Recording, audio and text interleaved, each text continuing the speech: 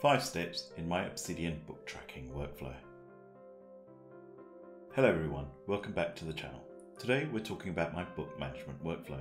I've previously been using Notion to track my books that are on my Kindle and sync the highlights I've taken. But as time went on, I've started using Obsidian as my day-to-day personal knowledge management system, which resulted in less focus on Notion. I've tried to migrate from Notion to Obsidian for this workflow previously, but I've consistently failed as Notion's main feature, the relational database, always had an advantage. But with a new plugin called DataView, I managed to close the gap and I've moved the WISP workflow to Obsidian.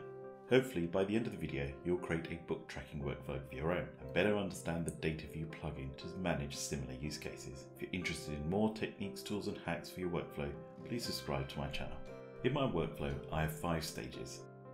In stage 1, I look for recommendations for books to add to my reading list. In stage 2, I track prices to purchase my books when there is a sale. In stage 3, I update my book note to reading and start tracking my reading. In stage 4, I add highlights to the book via Kindle and sync these to Obsidian by Readwise. Finally, when I completed the books, I update my book note and link them to Kindle and highlight notes. I also run through various prompts to document my thoughts on the book. Let's look at each stage in detail. I get book recommendations from various sources. These include YouTube, mainly from productivity channels or book summary channels. Goodreads website, this recommends books based on reviews I have left. Websites like Medium often list out books that other people recommend. Online newsletters provide recommendations from peers I look up to. And book summary sites such as Blinkist, Shortform and Get Abstract provide me an opportunity to discover books, read a summary before buying the book. When I find a book I like, I add it to Obsidian. Let's look at how I add it. I created a folder to keep my book notes. I create a note.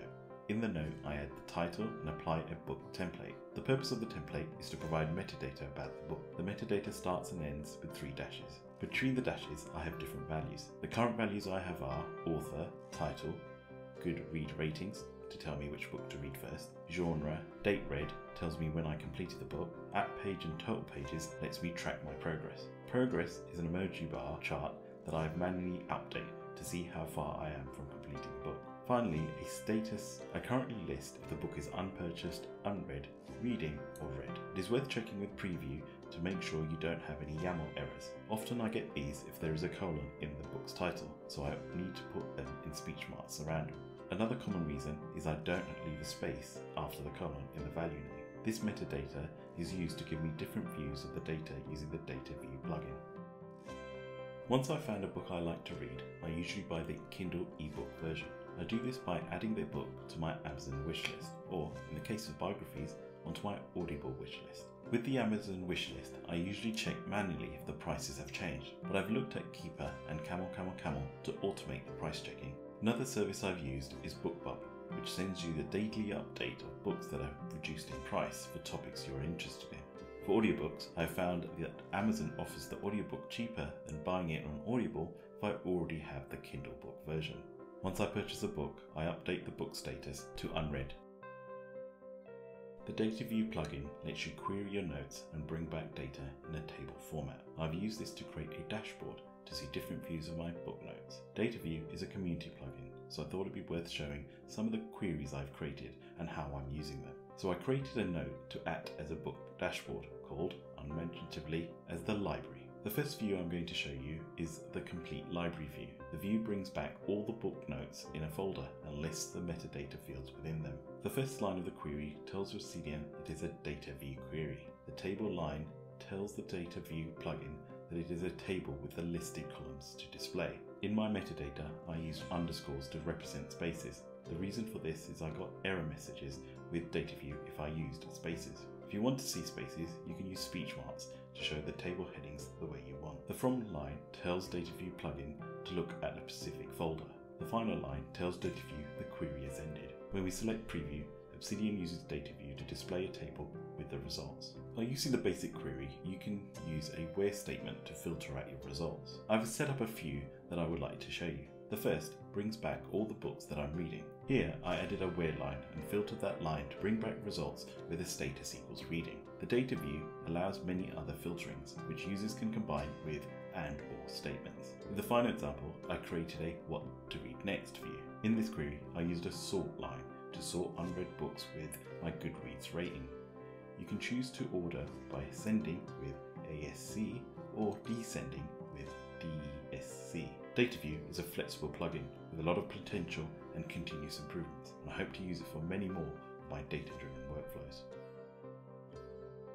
If you have seen my previous videos, you know that I use Readwise to access my Kindle highlights. Since that video, someone from the community has helped create a plugin to help sync data between Readwise and Obsidian. There are two plugins, but I'll be looking at the Readwise community plugin. Let's look at how I set it up. Once you install the plugin, you need to provide it with a Readwise API token in the plugin settings. Once added, you can download your recent Kindle highlights as well as other recent highlights. When you start, you might need to download older Kindle highlights yourself, as the plugin downloads only the recent ones. I set up the plugin to download the highlights into its folder.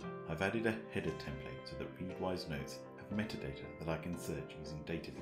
My header template is structured as follows: title, URL, author, type, which tells me if the highlight is from a book, and the number of highlights. Users can add the folder and the location of the header template to the Readwise community settings.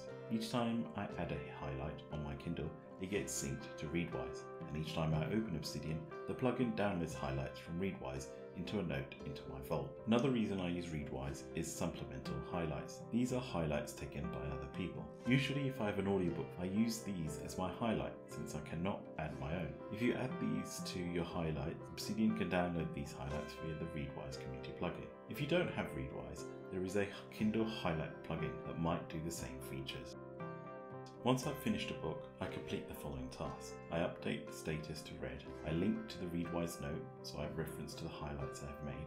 I use my source notes template prompts to help me capture my thoughts on a book. Let's have a quick look. So my current prompts are as follows. How does this information relate to my ideas? How and where will I use it in my ideas? How can it help me answer the questions that I'm asking? How does the information relate to other information on the topic? What links can I make to other research? Does the author say anything new or of particular interest about the subject? Do I have further questions? Is there anything I don't understand and I need to follow up? Is the author saying anything that I can't entirely agree with? Why do I disagree? And what conclusions can I make from this book? These prompts help me to analyze the book to develop my own ideas and answers. The DataView plugin has added an extra dimension to Obsidian. It may never completely replace Notion, but I think it will enable me to transition my workflows. My current book management workflow is by no means perfect, so I'd be interested if you can think of ways to improve it, and let me know in the comments below. Remember to subscribe and like if you found this helpful. If you enjoyed this video, check out my video on Readwise, some of its features and alternatives to it.